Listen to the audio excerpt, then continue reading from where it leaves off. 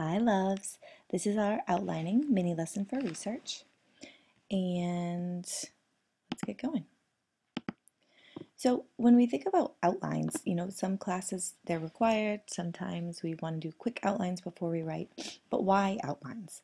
Outlines help create a logical order of information where you can look at how each of those ideas functions together, how they create a hierarchy of relationships. Helps us also keep track of large amounts of information.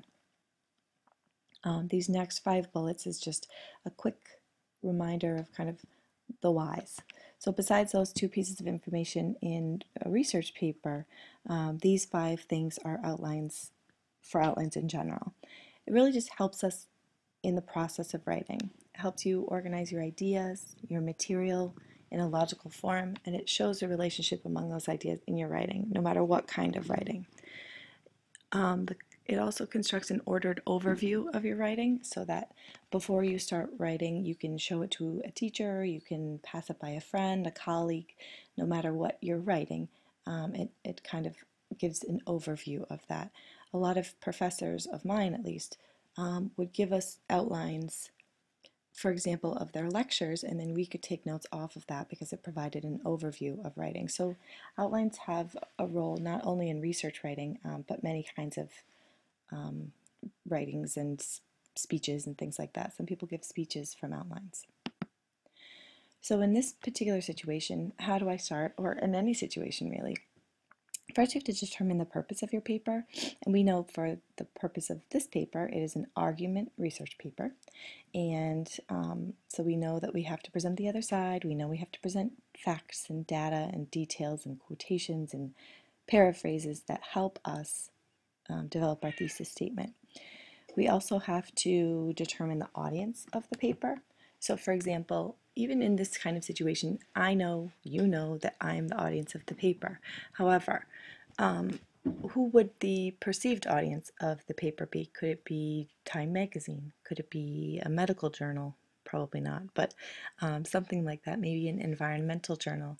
Maybe it's the Westerly Sun. So if you think about who your audience is, that's going to help you organize your idea. What do they need to hear, and when do they need to hear it, in which order, will help you determine your outline.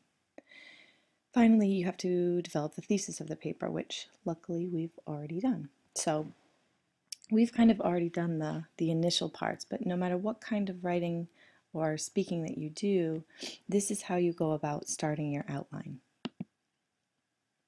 Then what? Okay, so now we have all of those things. We have our thesis, we have, well, our working thesis, of course. We have our audience and we have our purpose. Now we want to list all the ideas that we want to include in our paper. So at this point, we have lots of notes that we've taken from our sources, and we want to just start kind of lining everything up. What do we have to work with here? Then begin to group related ideas together. You need to organize that list. Now, sometimes, it's not going to be just source by source. I'm not just going to review or recap or give an overview of one source and then move on to the next source. These ideas are going to overlap and intertwine. So it's important to be able to organize and group those related ideas together even before you start writing your outline. Then arrange the material in subsections from general to specific, or from abstract to concrete, or in our case, if we're thinking a problem solution kind of an essay, a research paper, we can arrange it in that way, but we have to have a clear order of information. So you're always asking yourself, why am I putting this here? Why am I putting this next? What subtopic should go first and why? And if you can have a solid answer behind the order that you choose, then it's going to be a lot easier for you to understand the logic of your argument. And then finally, label.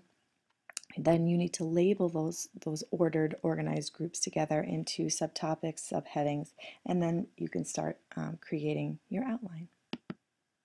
So things to remember. When you think about ordering your subtopics, again, you need to think about where it will go in and why. And consider how each idea relates to one another and builds upon one another to strengthen what you're trying to prove. So we have our thesis. We have to make sure that what we're what we're writing actually supports that. And in addition, what evidence best supports our ideas, because we have lots and lots and lots of notes that we took, but what pieces of information, what revealing citations are the best? What paraphrases can we use? Because we don't want to put in too much, but we don't want to also just put in one quotation that's going to support it, because that doesn't do a very good job. And finally, think about how to acknowledge the other side of the argument, which we've been talking about. And where do we do that? Do we do that at the beginning? Do we do it in our introduction? Do we do it at the end of the paper? So think about those. So MLA strikes again. When we do our outline for this paper, we're going to do it in MLA format because that's what our school has adopted. Now, when you get to college, maybe you write in APA or maybe you write in a different form, but for our purposes, it's MLA. So up here, you'll see the thesis, single underline, the other side, double underline your change or stand, which did not show up on here. I apologize. If you don't have your other side in your thesis statement, not a problem. You can just double underline your change or stand. Now, when you look at the format of this, you see a mixture of Roman numerals and alphabet, and it's called alphanumeric, and I'll talk about that in a second. So you have your subtopic number 1 underneath your thesis. Then you have your first main idea that supports your subtopic number 1, evidence with explanation. So you have your paraphrases or quotes, and then how it relates to the next point. Does it compare, contrast? Does it add an example? And then you give your second support point with quotations and evidence, etc. How does this relate to your next point? It's depending on how many more support points you put in there. And then your last part of a subtopic will be what conclusions can you draw from this first paragraph or first couple of paragraphs to build on your thesis? How does this subtopic advance your thesis? So this subtopic number 2 looks just like the subtopic number 1, and it continues on for all of your subtopics. Now, it's very important to note that just because it's a subtopic does not mean that this whole thing here is going to be just one paragraph. In fact, most likely there's going to be a paragraph for each sort of support point, and that's really important to as we move away from this idea that everything is written in a 5-paragraph essay. This isn't an essay, it's a research paper. It's an argument research paper. So some subtopics might have one paragraph or 2 paragraphs. Some topics might have 3 paragraphs or 4 paragraphs as you get into longer paper writing. So we have to step away from that idea that everything is written in a 5-paragraph essay. Got it? All right. So now in this case, I only put subtopic 1 and 2 on here. There's going to be a lot more for you, probably 3. So here's I'm a Good Writer's example. It's quite small, but I just wanted to put it on here for you. So in this case, I have presented 2 of her subtopics. Her thesis statement, remember, is although the current trend of education promotes standard-based learning, teachers must not forget the importance of imagination in the classroom. So this, of course, would be double underlined, which obviously did not translate in here.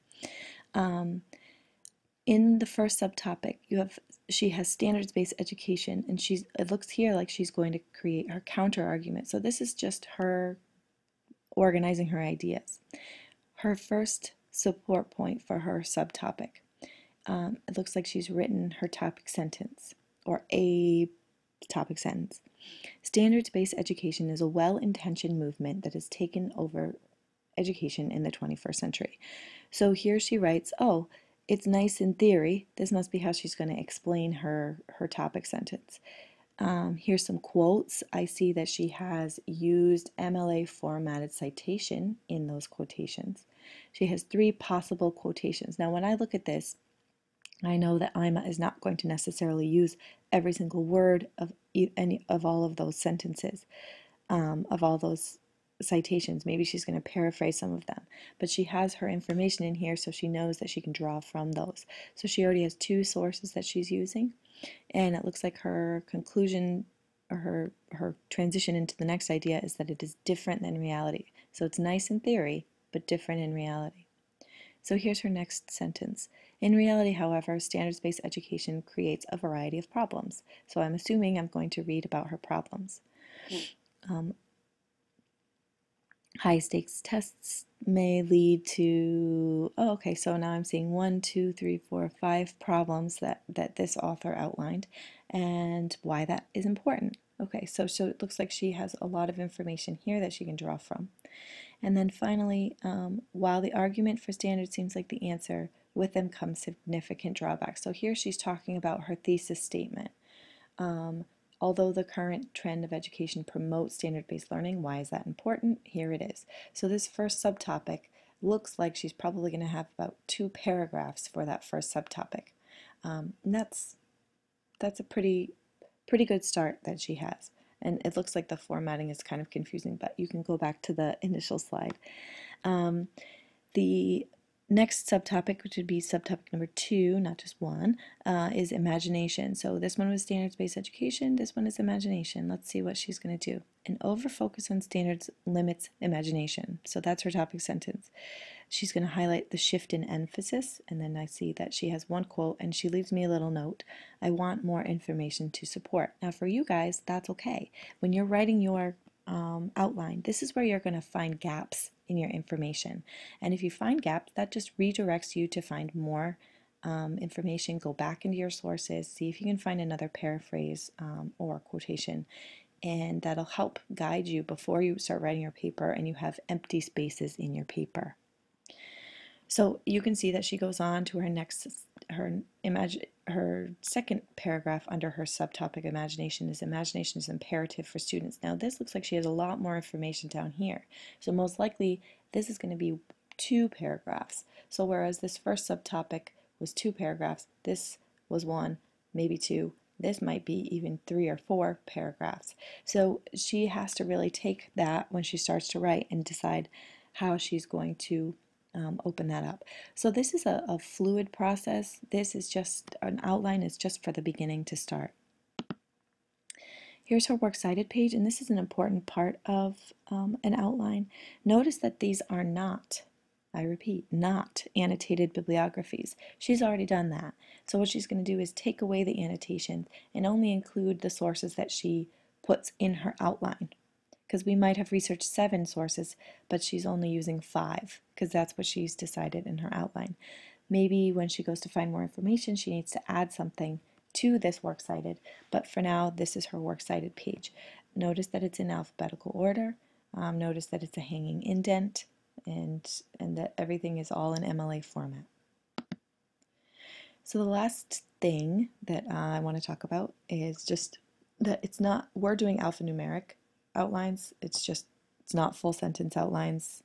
It's not informal. It's quite formal, but it's just kind of fragments of ideas to organize ideas. But there's also full sentence outlines that can help you really outline papers almost exactly how it's going to end up when you end up writing the paragraphs.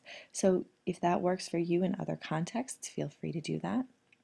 There's also something called an informal outline, which is what you might do for an on-demand writing task, where you have your information, you brainstorm, you quickly bullet out how you want to put your information, think about the transitions, and that's another option. But for the purposes of this paper, we are going to try an alphanumeric outline to try to organize ourselves, and that's it. Enjoy.